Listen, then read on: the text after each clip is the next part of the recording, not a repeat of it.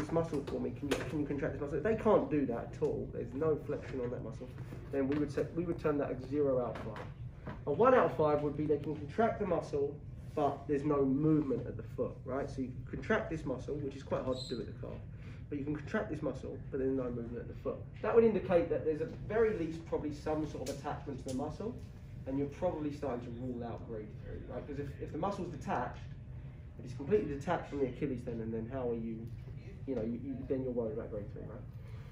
Grade 2, they have full range of motion without gravity. Now, most of the time in testing, you skip grade 2 because to go without gravity is quite challenging. Like, for example, most things you lift are against gravity. If I do a bicep curl, I'm going against gravity, right? If I do a shoulder raise, I'm going against gravity.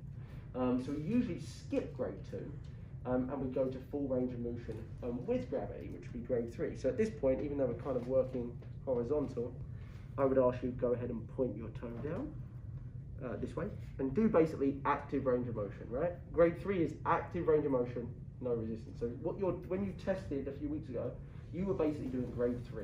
You just didn't know it. You're doing 3 out of 5. If they got 3 out of 5, that indicates the muscle's definitely attached and you can rule out grade 3 because they wouldn't be able to move it otherwise. Grade 4 would be a resistance, so it would be ROM, resistive range of motion. So go ahead and point your toe again, go, point.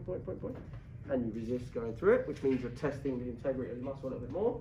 If they're able to do that without pain, or even with pain, you're starting to maybe even rule to the point that you're at a grade 1 or grade 2 level. Now, the last one is where we test it isometrically. So grade 5 is point your toe down again, hold it there, don't let me push you back, hold it. And we call that isometric brake testing. So number 5 is basically called isometric brake testing. So if I did biceps, I'd say curl up, don't let me push you down, hold it. And that's the testing the full strength of the muscle. So grade 5 is like our max check. If they can hold a grade 5 and not release back down with their foot, that's a sign that you're probably dealing with a mild strain grade 1. Because if there's anything more than that, they probably wouldn't be able to hold you at that max resistance point and not move. So that's basically where we're at. If you're grade 0 or grade 1, you're concerned about possible grade 3. So 1 would probably indicate grade 2. With grade 2 strains, they usually have this like bruising and ecchymosis that comes on a little bit later. And grade 2, to be honest, could be anything from that sort of 1 to 3 range. Once you're getting into resistive range, if they're actually able to resist it, you're probably dealing with a grade 1. And at that point, can they do it? Can they do it without pain?